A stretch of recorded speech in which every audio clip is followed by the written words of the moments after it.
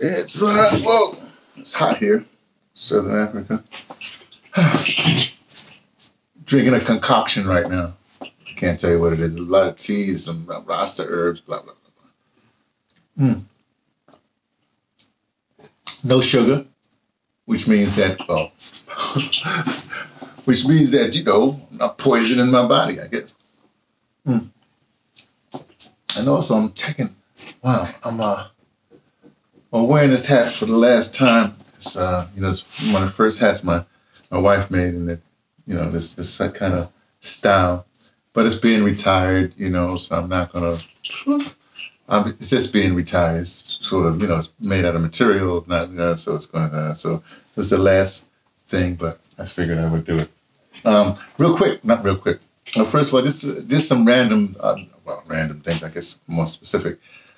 Real quick on the Gayle King, Oprah or whatever, Gayle King thing. First of all, condolences to the Bryant family for their losses, and all who were on that helicopter crash. I need to say something just about this Gayle King, just real quick. People have been bantering around journalism. You have to understand, people like Gayle King, Charlemagne the God, all these kind of people, they are not journalists. Okay, they're not trained as journalists. As far as I understand, let me figure this out for you. It's like this. First of all, I must say I do actually have an undergrad degree in journalism, so I almost know what I'm talking about, right? But here's the thing. This thing changed. I mentioned this a long time ago. This whole thing about reporting. In South Africa, I'm here in South Africa in the Eastern Cape. South Africa, they have this. When I forgot, it was kind of tripped out because they don't call it journalists or their broadcasters, whatever. They don't call their anchors. They call them presenters because that's what they do. They're presenting something. That's what Oprah. That's what Oprah. All those people. They're presenters. Even their own research, not done by them. Not like back in the day. They have teams of people that research. They get advice from whatever the deal is. But the thing is. Because she's not trained as a journalist, because back then, I think it's changed. When I started noticing, maybe in the 80s, late 80s, 90s, I don't know, whenever it was, when they started to get people who weren't trained as journalists just to present, they look good on camera. And so, that's what they got them for. They may have went to journalism. Then later on, people started going to, when they say, hey, this is lucrative, people started going to journalism school. Then we go, good-looking people start to go and get hired by these, by the Foxes and stuff like that. That's why all the people look like they look. Okay, so when she went and did her thing, she invited the sister on the program, to talk about Kobe Bryant's legacy, I guess, because he was in the news because he just passed. But wow, man. The thing is, the first part of her thing was fine, the full question. But that second part, when she went in, you can tell it was like what we call a sandbagging. She sandbagged it. She brought her here for one thing. She tried to ease in on that question, and then she went for the killer punch. Well, the killer punch was heard all around the world, and it wasn't a killer punch because Lisa Leslie, the person she was interviewing, she handled it quite good. Whatever happened, then the backlash comes.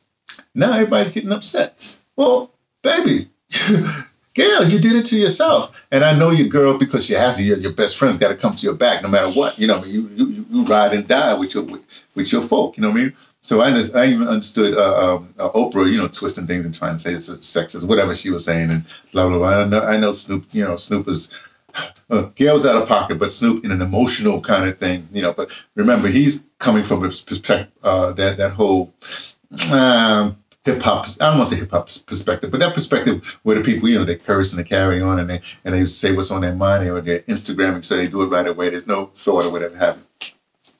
Okay, here's my problem with that whole thing. When this Susan Rice, Secretary of State, whatever she was under Obama, when she comes out and joins the fray, all these women are, I guess they're over 50, or maybe they're over, I don't know how old Susan Rice is, but they're trying to talk to you, to berate or to try to deal with it. But the younger generation who don't, all I'm trying to say is, I don't know what the Susan Rice thing is. I mean, I guess she wants to be famous, and she wants some spotlight or whatever, but she should have stayed out of it. A bunch of people should have stayed out of it.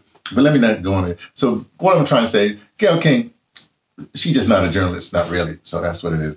And plus, remember, she is doing the bidding, what I call, I don't want to say anymore. I don't really want to say, you know, white pop, whatever that white says. I call it a white mentality. Okay, so I don't really. Well, it's a white mentality. You have what I call neoNegroes, you know, who want to be white. They want the fruits of whiteness. They don't want to stay black because, you know, black is the downtrodden or the bottom levels. So they will do the bidding of white of the white power structure.